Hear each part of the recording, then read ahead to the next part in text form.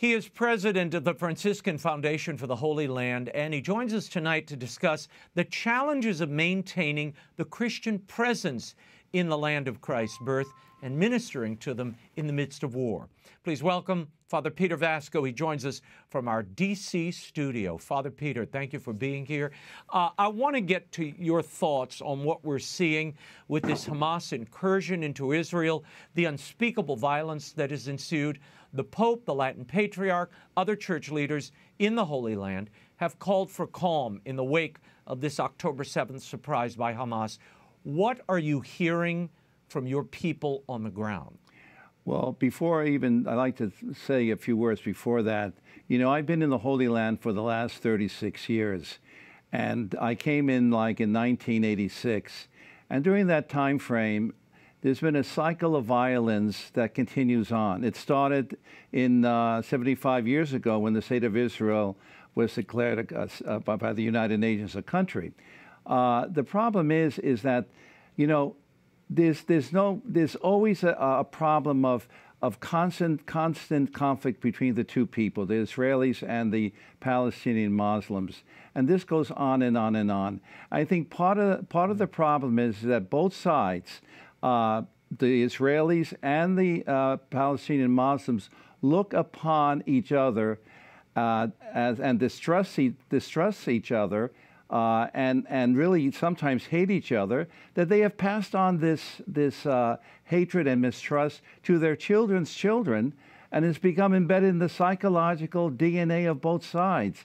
And I say there will never be peace in that land, and that's a very sad thing to say.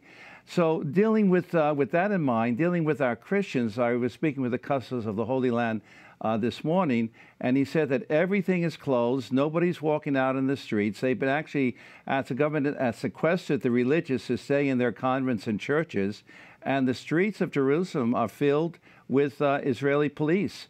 So it's another, like COVID, where nobody can move around. It's a very sad situation. And you have to understand that even the Palestinian Christians, because they're Arabs and they're Palestinians, if they go walking out, maybe they'll be arrested. Needless to say, the Palestinian Muslims are very, very afraid to move out of their houses and walk around. So it's like a ghost town in Jerusalem right now.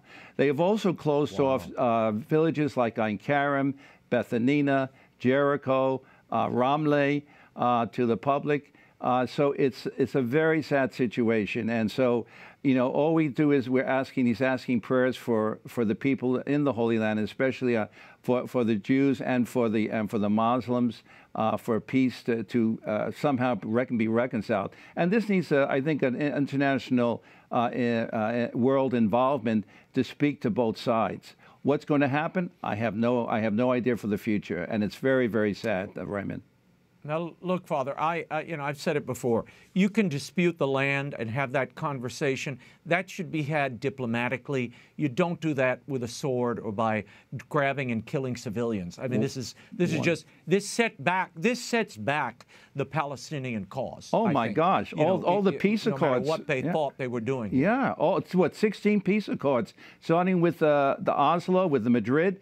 And nothing ever happened because either one side or the other never followed through for the future negotiations. And there's our problem right there in a nutshell. Well, so for the moment, the holy sites are basically locked off. I mean, I just had a friend of mine who was in pilgrimage. He was stuck there for days in the Holy Land with a group of this is a priest, with a group of pilgrims. They just got out and got to Dubai today. Exactly. But they couldn't go anywhere. They could go across the street, I think, and go to one shrine. Everything else was closed to them. Well, what we've been doing for the pilgrims, and also for the migrant workers, we've been putting them in Nazareth and in Jerusalem up in our Casa Novas free of charge, because they had nowhere to go to, and they didn't know where to go, and they weren't going to pay additional purchases of their rooms. So we have offered for those people, our Christians and migrant workers, a free accommodation in our Casa Novas, and that's the only thing we can basically do. As far as our Christians, there's no really, well, it's communication, but there's nothing that at this point in time that we can bring to them or do anything. But I know in Gaza, you must have heard that the 1,200 Christians, a lot of them have gone, the homes have been destroyed, and they've been in the Latin Patriarch churches in Gaza to help the people themselves. So it's a very, very, very volatile, very, very sad situation altogether. Yeah. Well, and let's speak to that for a moment. When people hear about Christians in the Holy Land and the diminishing populations, where are they predominantly, Father? You deal, and your foundation deals with these Palestinian Christians every day. Where are they? Where do they live? Well, basically, they come from Bethlehem, and about 6 years ago, 500 families were leaving each year. Okay, now that has gone down to about it's slowed down to only about 200. So there's been a slight decrease in that, which is you know better, not good, but at least they're finding hope in the future. But most of the problems where the decrease of Christians are coming from are from the village of Bethlehem for the most part, and some from Jerusalem. The Latin Patriarchate has issued a statement, Father. I want you to react to this.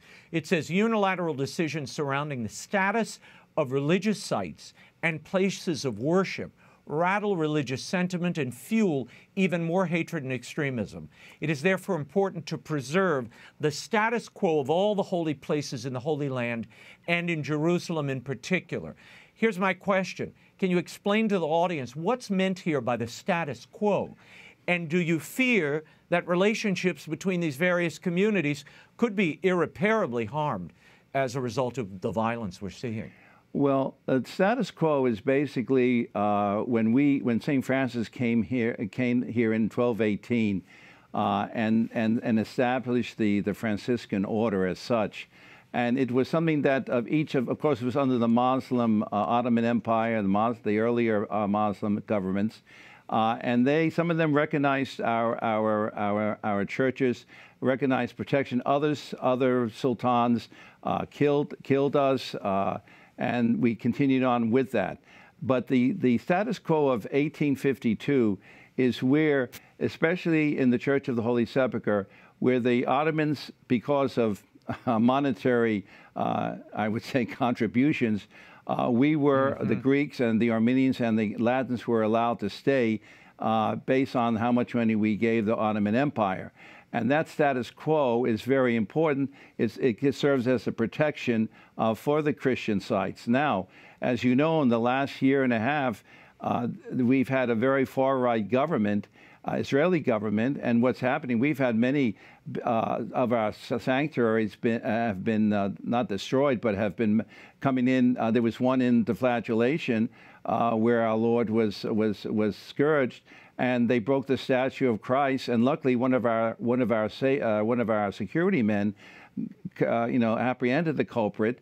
He was arrested. Police took him in, and we wanted to press charges. And they said to us the next day, "Oh well, he was mentally ill, so we put him on a plane back to the United States."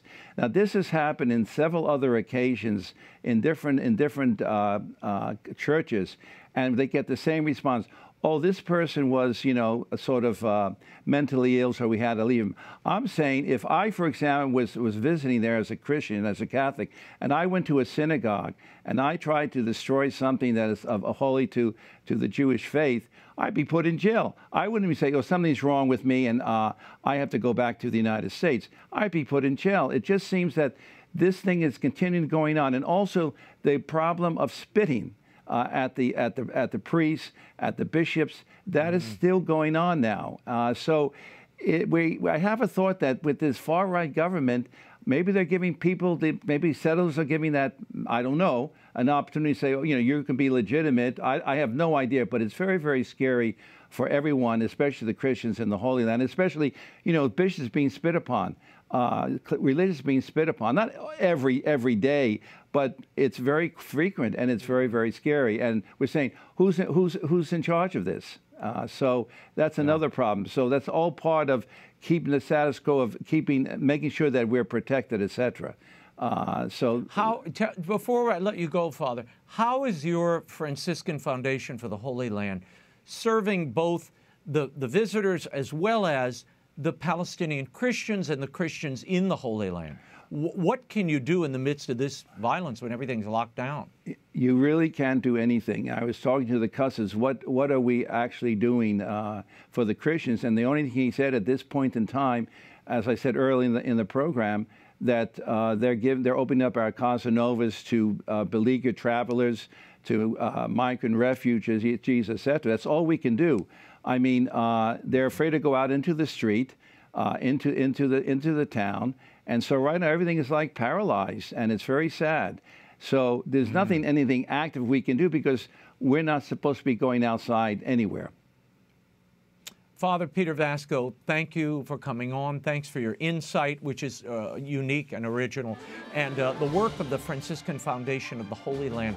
If you're interested in learning more, you can go to ffhl.org. Father Peter, thank you for being here. Raymond, thank you so much for your help.